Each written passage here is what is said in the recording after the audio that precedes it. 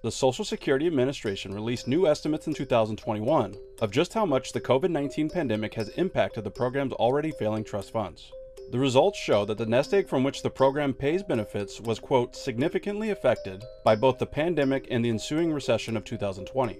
That nest egg, known as the Old Age and Survivors Insurance Trust Fund, will be able to pay full benefits as scheduled until only 2033. That is 1 year earlier than last year's predictions. At that time, the program will only be able to pay 76% of those scheduled benefits to survivors and retirees. Changes to fix the shortfall could include tax increases, benefit cuts, or a combination of both. But both solutions would most likely require major changes according to experts. Acting immediately to fix the system would result in cutting 21% of benefits across the board. If lawmakers decide to slash only future benefits, new retirees would see about a 25% reduction in benefits. But what does that mean for your benefits? Here's a case study. The average retiree currently receives $1,544 per month in Social Security.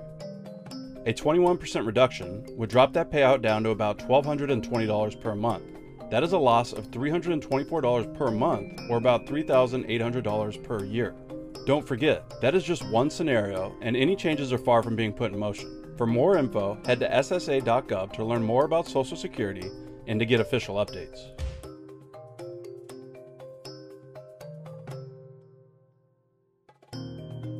Invest in you. Ready, set, grow. CNBC and Acorns.